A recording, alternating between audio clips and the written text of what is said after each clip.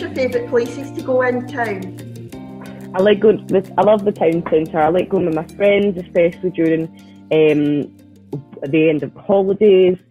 I think it's the town in general and Kilmarnock in general. It's such a big place as well.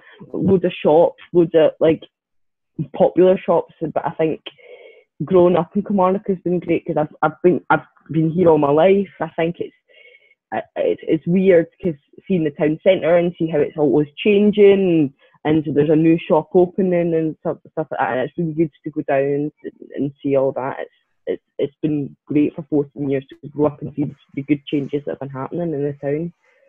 That's really quite positive. A lot of people sometimes, they're always moaning about the empty shops and things like that, but that's what we try and do at Celebrate Kilmarnock. We try and focus on what's right and how we can improve things, because you can just sit all day and moan about things and it's never going to get any better. You really need people to be proactive and I'm not saying shy away from things that are wrong. If things are wrong, then they need to be highlighted. We need to do it collectively, do something about it, and it takes us all working together, doesn't it?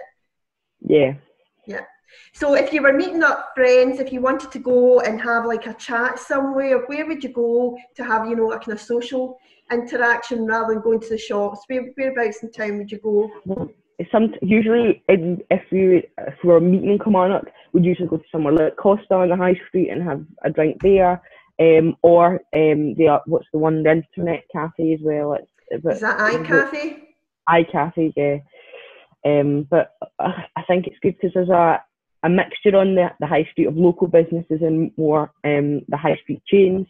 So I think there's a real wide variety of choice, and I think no two meeting up with friends is the same because it's always a different place. Yeah.